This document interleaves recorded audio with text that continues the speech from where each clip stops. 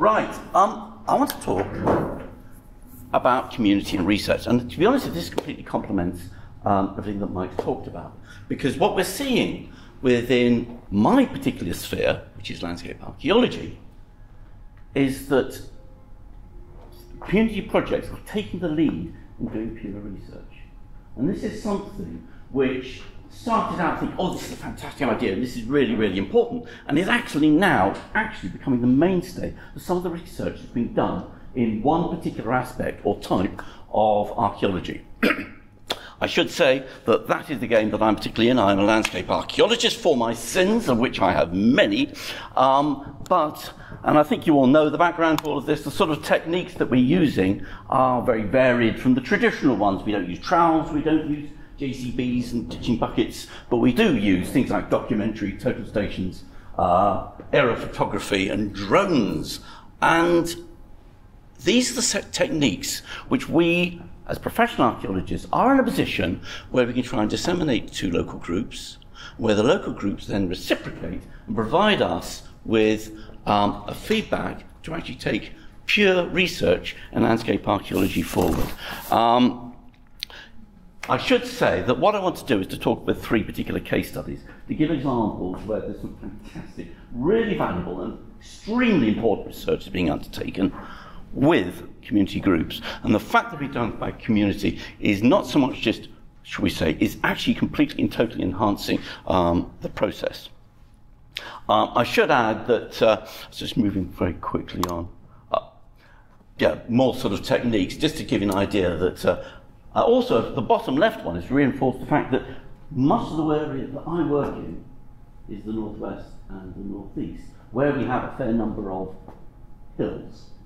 Areas which have survival of some remarkable landscapes, where you don't need the trowel, you don't even need the GCB, where actually the archaeological surfaces are sitting on the surface and all they need to be is recorded. That is one of the reasons, given the fact that I happen to live up in Yorkshire, is one of the reasons why actually my case studies aren't in Merseyside. And I apologise profusely for that, but nevertheless, it does highlight the fact that landscape archaeology is something that can be done anywhere and something which is enormously useful. The background to all of this, just put that down where it may work better, is that for a long time, landscape survey has been undertaken as a professional activity. It's been done from a perspective of management.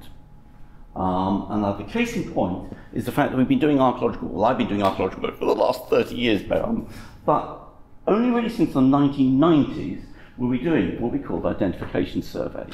And these techniques, which covered huge areas, literally thousands of square kilometres, they're very, very rapid. They scored literally tens or even hundreds of thousands of sites and monuments. And it's a simple process of basically tramping across the ground, identifying a site, recording it with a GPS, taking a photograph and moving on. And the whole point about this is their management. The idea is one of the most important things we have in our archaeological world is to protect and preserve what we have. That is our primary aim. To my mind, as a professional archaeologist, is to keep what we've got for the future. But after that, we want to be able to do academic research. We want to be able to understand our landscapes, and we understand their development. And the problem with it is just having a brief description, a photograph, and a GPS location doesn't really satisfy that requirement. So although these things have been fantastic, from the point of view of management, from the point of view of academic research, they've been fairly inadequate. And to add insult to injury, we've also, the grants available for this type of survey has dropped off substantially. So, what's been the solution? That's the sort of thing that's typically produced. It's a dot on a map. And from a management point of view, it's crucial. From the point of view of understanding, not a lot. Really doesn't like me, this thing. Let's see if I can. So, into the sphere we come with community type work. This is the vacuum that has been left by the loss of the identification type survey has been filled by HLF, mainly funded community projects. The key thing about these things is the projects are not orientated by such things as rescue. We're not going to some obscure site in the middle of nowhere, which happen to be affected by a road scheme, or are we trying to deal with management? We're actually undertaking work which are primarily research-led. They're used not just simply walking across a landscape, but we're using a full range of techniques, everything that we possibly can to better understand a landscape. So from documentary studies, detailed surveys, and finally excavations, we are actually doing primary research. But the most important thing is we're taking community groups every inch of the way. The idea is it's not just simply us taking advantage of an opportunity, it's to be able to train and teach local community groups about the possibility of where we're going. This is the first of my 3 case studies. It's called Holwick. It's on the Tees, and it's actually quite a small area. It's about 2.5 square kilometres. And I have to say, the first time I got involved in this, I thought, 2.5 square kilometres? We could do that in no time professionally. I thought, no problem at all. You do it in a couple of days. But the reality is that that's not the way that we're actually undertaking it as part of this sort of project. It's intensive. We're using every single different technique we can use. It's basically getting the communities involved, doing their research, and it's done as part of the Altogether Archaeology project.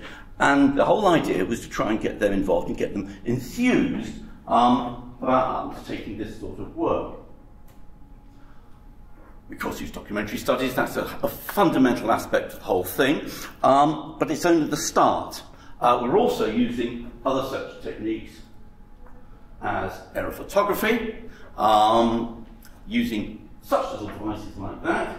Now I have to admit that normally we try and use community element at all stages. Couldn't quite get them in that. Cockpits only takes 2 people and it's very, very tight. But nevertheless, in almost all other respects, community involvement has been what we're trying to do in terms of all of this. The other most important technique, and we combine that with the aerial photography, is a thing called LiDAR, which I'm sure you all know about, but just to remind you, it's a scanned data that you have from an aircraft, and it provides some really useful and rather remarkable data sets. That is our landscape. Have I got a zapper somewhere? No zapper. That's our landscape that we've got, and you can see all of these ridges. Huge amounts of cultivation terracing. It gives you an idea of this is a remarkable, incredibly intricate medieval cultivated landscape. And you can see the survival of that, and every single terrace is brought out with an enormous amount of degree of detail, simply by a technique which basically you can in effect buy off the internet. And that's it, now it's free, I should add. But the point about it is, through these various techniques, photography, field walking, trampling across the ground with volunteers, and taking a lot of time looking at every single intricate element, we end up with some remarkable statistics. 2.5 square kilometres, a total of 116 sites per square kilometres, 292 in total, and 700 terraces or lynchets.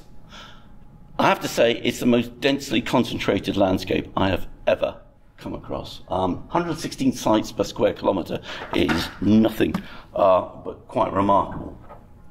But that doesn't change the fact that what we're doing is being able to actually come up with a story, of a picture of how this landscape developed. And we're looking at, in this case, a landscape which started, at least in some elements, in the Mesolithic and has moved all the way through. Moving very quickly on. But I also want to talk, it's about techniques. We can come in as professional archaeologists and go in and blitz the whole thing with modern GPSs. We can use the best techniques we've got available. But from the point of view of training and teaching local groups, they're a bit of a disaster.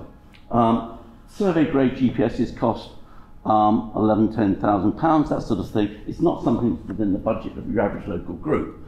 And the other thing is, they're not very good for training.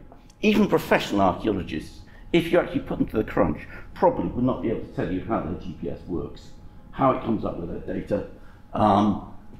So we go back to first principles, and we use things like a plane table, because they're easy to understand, they're easy to grasp, and in theory, they're affordable.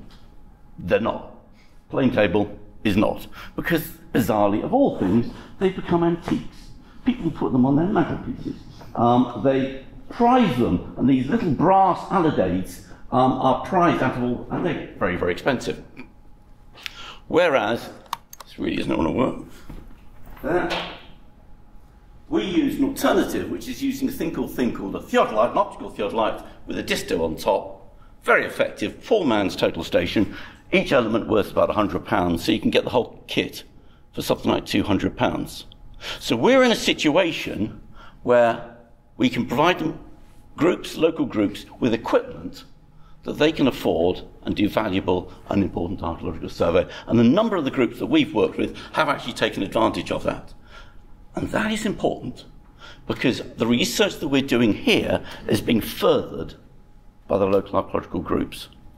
They can actually go on beyond this and actually do their own research. And that, from my point of view, is absolutely crucial.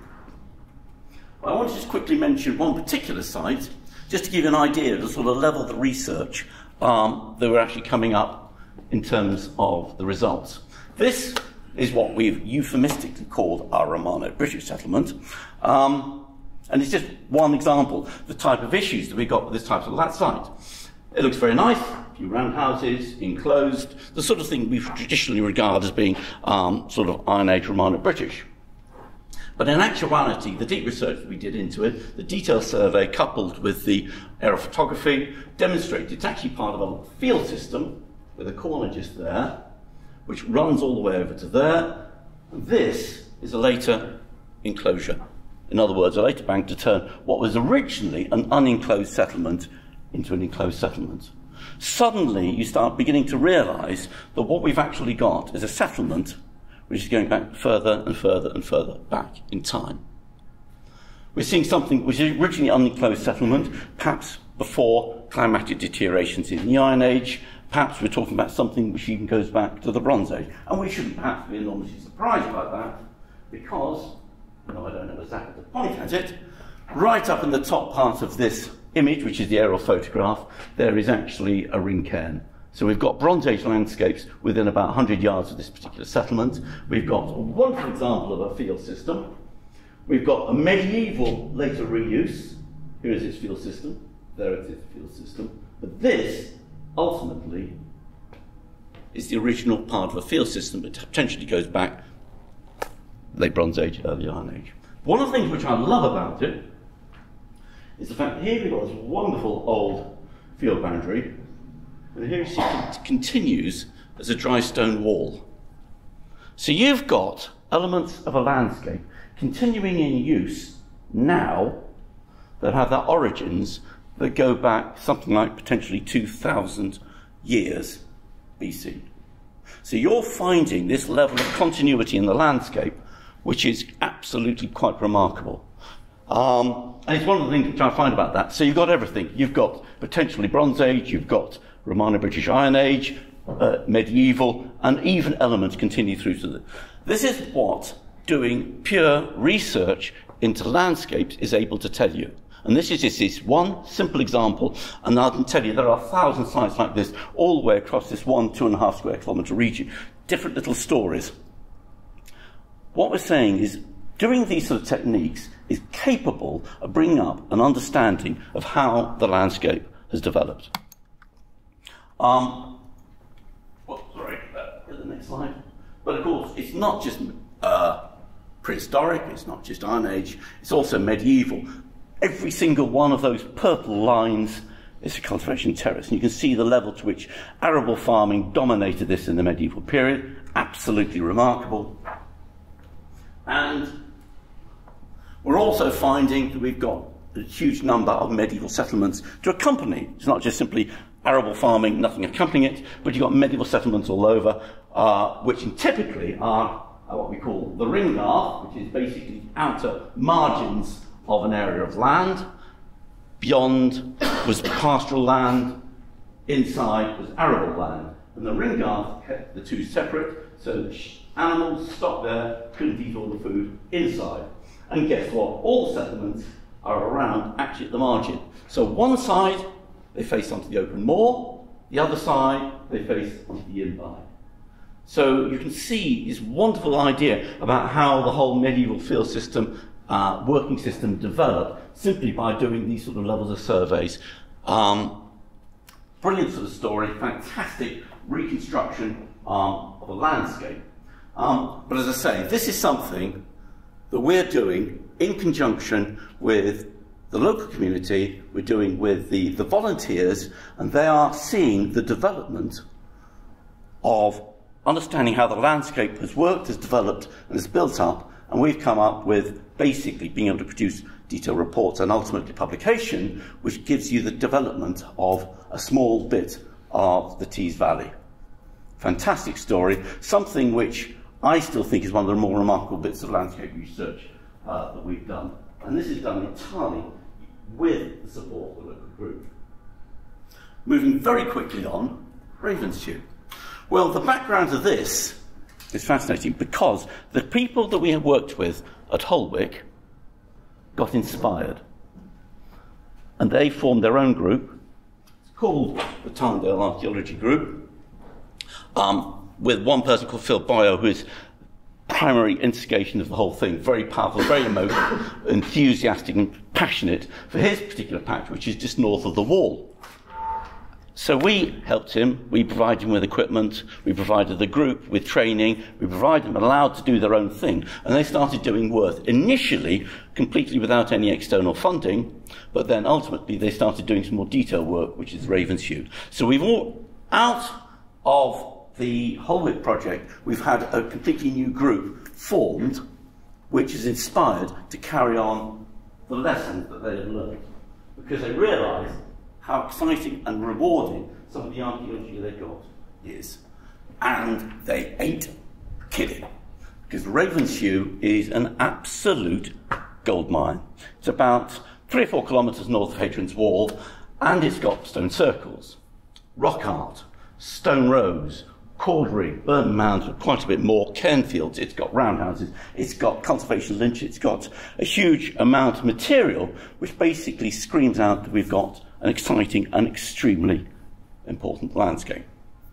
So I'll quickly move on, but I just want to say something about this.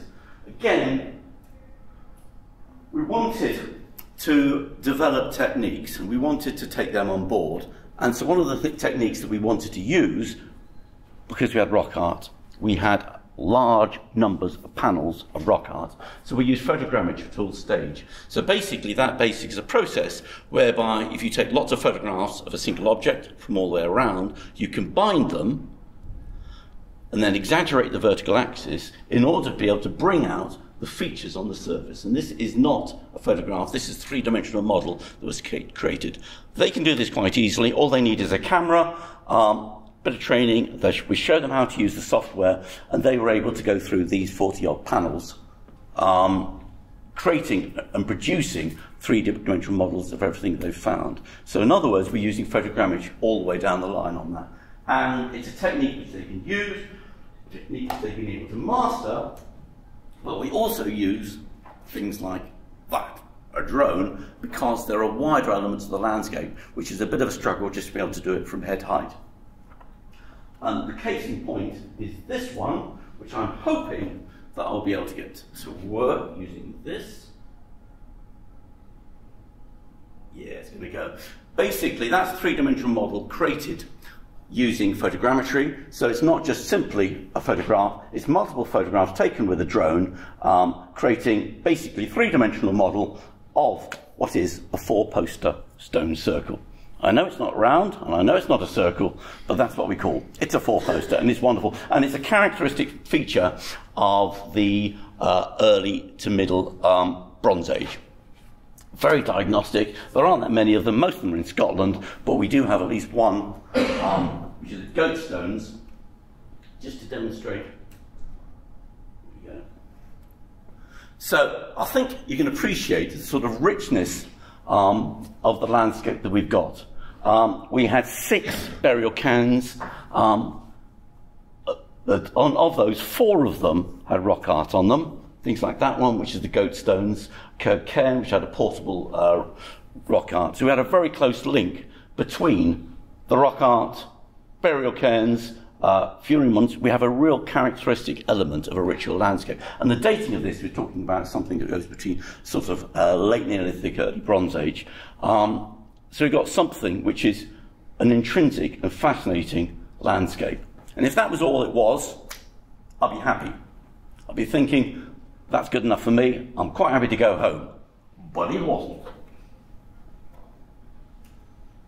Because we also had ken fields.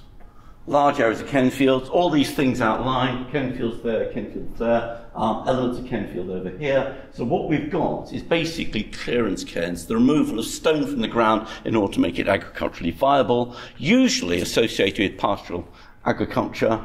But in our case, we have a little bit more, because we also have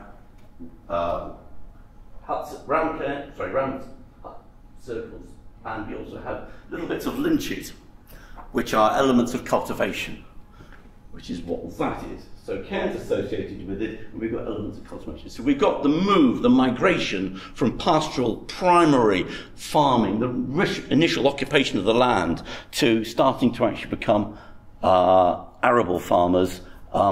They're developing and moving on from that. And then, all change. Oh, sorry, no, before that, also we had a burnt mound. In fact, we've got two burnt mounds. Again, I'll talk a bit about burnt mounds later. Wonderful sites, but I will mention them in a second. But we also had things like cord rig, huge areas of rampant cord rig. And we also had pastoral enclosures. So we had a complete change from basically this little settlement to something which is essentially just being used for farming, and then this move to cord rig and arable cultivation. So we've got a complete change of landscape. So we're seeing a very, very complex development spanning over something like about 2,000 years. Initially, this ritual landscape, stone circles, funerary round cairns, rock art, like to be in Neolithic early Bronze Age. Then the land was settled and farmed, mixed economy, by the ken fields, probably like to be Middle Bronze Age. Change of land use character, almost completely, and this ties in with some of the paleobotanic data that we've got, which shows a significant change roundabout in terms of usage and in terms of vegetation, round about the beginning of the Iron Age. Then, possibly towards the back end of the Iron Age, we then get a complete change again. So we're seeing a fantastic transition, this mobility within the landscape, and we're seeing it as a result of this community project, where we are helping a local group. I emphasise that. We're not doing it. We're not doing it with them tagging on the side. We are providing them the training and then providing them the opportunity to actually take it forward. So each of the groups are basically providing instigation. We're just here to help them do something which they don't necessarily have particular rules also to do. And that, as I say, demonstrates the point. It's about community work, it's about giving them the training, giving them the opportunity, and inspiring them to take the lessons forward. And the reality is, that is exactly what they've done. I've got another 5 minutes, okay. Sizer Castle, very quickly moving through, is the third of my case studies. And the reason why is because it's a National Trust property. You've probably heard of Sizer Castle. It's a wonderful castle, and that is what everybody appreciates and sees. It's this fantastic, inspiring, and wonderful castle. And for most people, and that is a huge number of people who footfall through the site, that is the real deal. That is all there is. That is what you've got. You've got a medieval castle, and it's exciting, it's fantastic, wonderful. But what we discovered is that was only part of the deal, and that was not even the whole deal at all. Because what we did with the 11th Local History Group, and this is basically, again, HLF inspired, is we did a complete archaeological survey of the whole of the estate of Sizer. Big, large area, and what we found is there is quite a bit more than just simply castle. Here is our castle, but all we've got here, we've got Neolithic, Iron Age remains, including wonderful example of a Neolithic axe embedded into the grike of limestone pavement. Fantastic example. We've got, as I say, Iron Age type enclosed settlements, a very rich landscape scattered over the area, but most specifically, that little purple dot, which is a burnt mound. What's a burnt mound? Well, you'll see about that in a second. But what we're seeing is a landscape which was extremely rich and much more complicated than we previously suspected. So we set up the next phase of the work, which was to be entirely led for the group, and was basically using any broad range of techniques we could. So we used instrument survey for a barn, we used LiDAR, we used geophysical survey, excavation, back to this one, and we used drones, we used coring, auger coring with a Russian auger, wonderful stuff. And we did an instrument survey of the barn. The thing is that our burnt mound, and it's that little red circle at the top, is in the area of a big hollow. Now that's not unusual. Burnt mounds, which are basically an opportunity to create hot water. Basically, you take a stone, you heat it up, you throw it into a trough, the water gets warmer, you throw away the stone. You end up with these big piles of burnt stone. Don't get me started on the reason why they did it. I could be here for the next 2 days. But that basically is what we do know and we do understand. So they need to near ore supply. And that's what we got in this big, large, irregular hollow. So we started doing some coring, find a little bit more about our hole. And I should add that what we suspected, and we actually were able to confirm, is that we had a kettle hole. Kettle hole basically being the residual element of a block of ice at the end of the ice age, which basically then melted, this thing's moving on me, melted in situ, leaving this big indentation in the ground, which is our kettle hole, which then fills with water, because it's in that position, and it then builds up organic material, so you end up with a wonderful sequence. And essentially, as you can see, we've got basically initial 10,000 to 11,000 cal BC, and the implication is that the formation of our kettle hole goes back even earlier to the end of the late glacial period. We also had a wonderful story about peat development from about 8,200 cal BC, and then basically the thing starting to fill up largely around about the period of the Bronze Age, which is when our burnt mound appeared. So we've got, simply by looking at cores suspended through this big area of bog, which is within a stone's throw the size of Castle, and you begin to realise we've got a sequence just within this tiny localised area, a sequence which takes us back literally something like about 12,000 years. And suddenly, and then we've got the burnt mound, which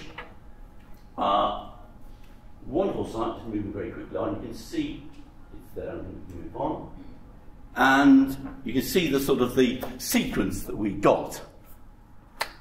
2 layers of burnt stone, sitting on peat, preserved trees, and then basically we're now into the organic deposits which take us down through to the stadial. So in other words, what we've actually got ourselves is a fantastic sequence simply by looking at a Bronze Age site. So this is basically an opportunity.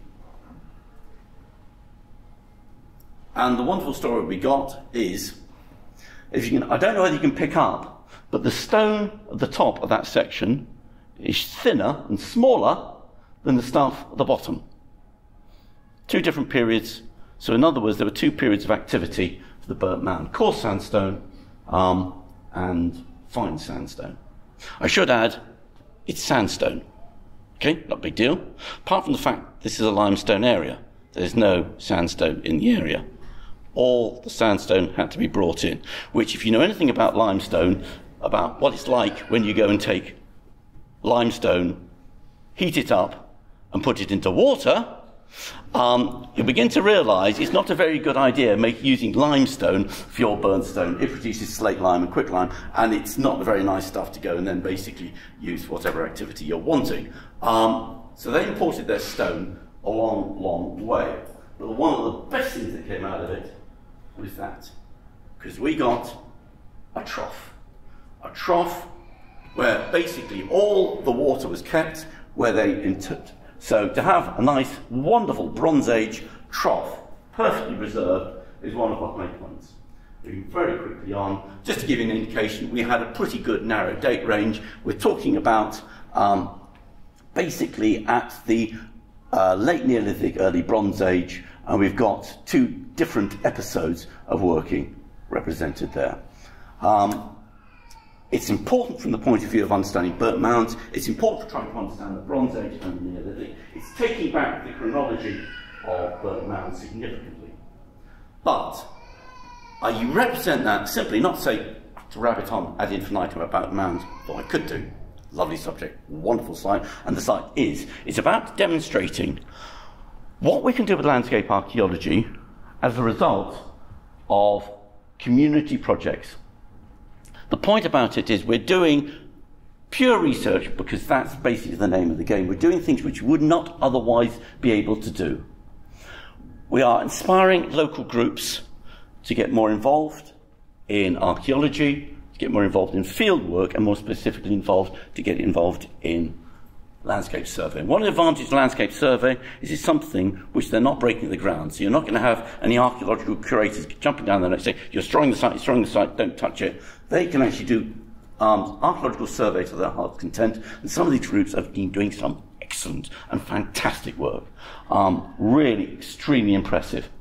So what we've got is a situation where we've got community archaeology, which is inspired, funded largely by things like HLF, which is absolutely crucial, as Mike was saying, absolutely important to take us forward.